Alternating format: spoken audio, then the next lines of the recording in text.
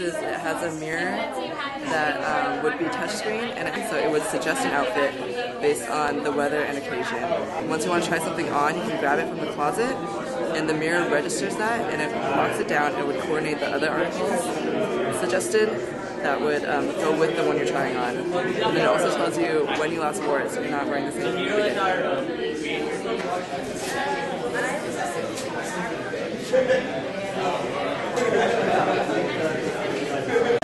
So we have a back injury prevention device, or also for physical therapy, and the idea is we want to prevent you from bending your back in a position for lifting that's improper. If I bend to the left, it'll vibrate on my left side. If I bend to the right, it'll vibrate on my right side. If I bend forward, if my back is in an improper position, it'll buzz a little bit. And if I go too far, it'll keep buzzing. And the visual feedback allows you to see what's going on, not just feel it, so other people can see the situation. And then you can also see the figure do the same thing. As I bend forward, he mimics my motion. And as I bend back upright, he'll go back upright again. So it's going to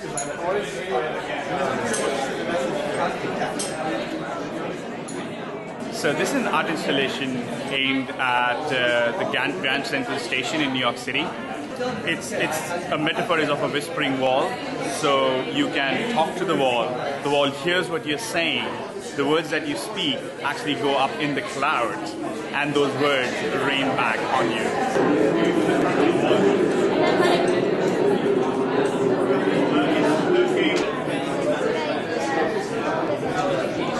So have you ever made tea and forgotten about it?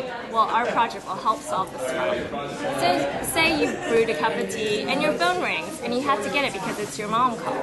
Well, you just quickly slip on this band, take the phone call, and 20 minutes later you can look down and say, oh yeah, I had a cup of tea brewing. And the leaves will change color, going from red to purple. Red means that the cup is hot, and over time, as the cup cools, the leaves will change to purple. When it reaches a state of purple, you know you'll have to microwave that tea. This is a game to help kids learn to collaborate and also to learn self-regulation techniques with their heart rate. So it's been shown with kids with ADD and ADHD that if they learn to focus on their heart rhythms, that it'll help them with learning, attention, and even test scores in the classroom. So this is a collaborative game where kids work to move the bucket around, but each space, the color is based on what their heart rate is at the time.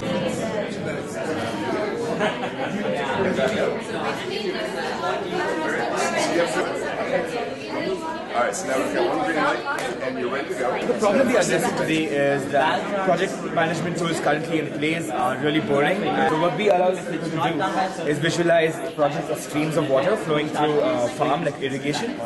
And deadlines are modeled as valves. So you can just place deadlines, remove deadlines, interact with them. So let's say I insert a valve here.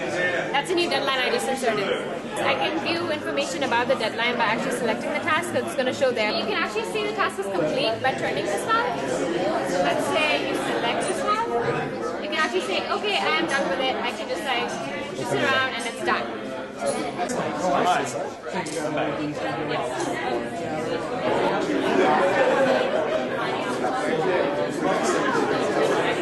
This is to facilitate interactions between babies and grandparents over distance.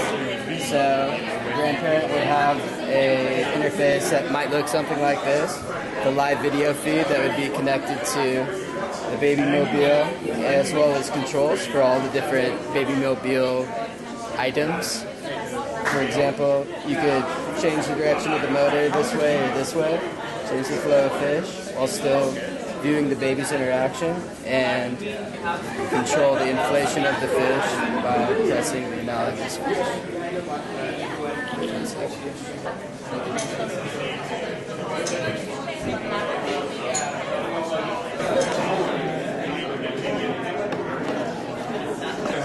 This is a system that encourages controlled breathing. The user would practice controlled breathing using a respiration belt, and the signals from your breathing would be sent to an external figure such as the Buddha or a doll, and the feedback would be motion or light, and essentially it would be breathing with you. The benefits of this would be to be more aware of your breath and practice better breath control. Yes.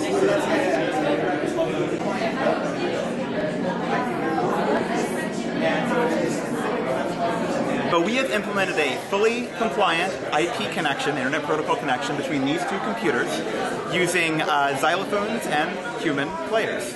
The idea is that when one computer wants to send a message to the other computer, it decodes the packet into notes that then display to the player. So if the player plays the notes correctly, they go then to the other computer who recodes them into a packet. The idea is that we're basically putting a human at the lowest level of the internet.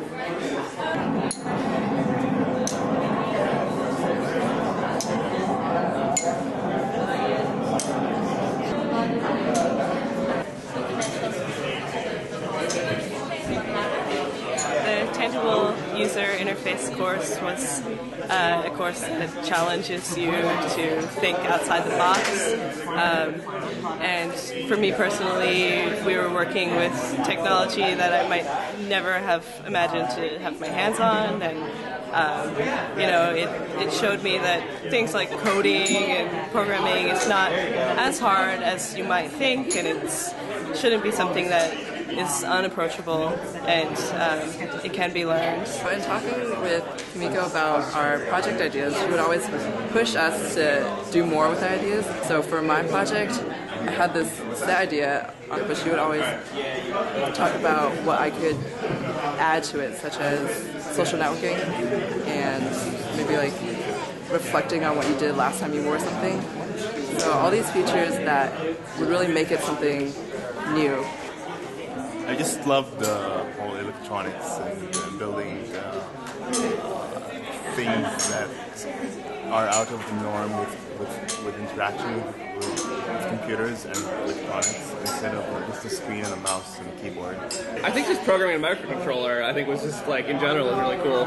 You have to plug in like force sensors and light sensors, and so like knowing how to do that and combine those to make, you know, different projects and prototypes is like really useful. So whenever I have an idea for a random cool thing, like I know how to build it now.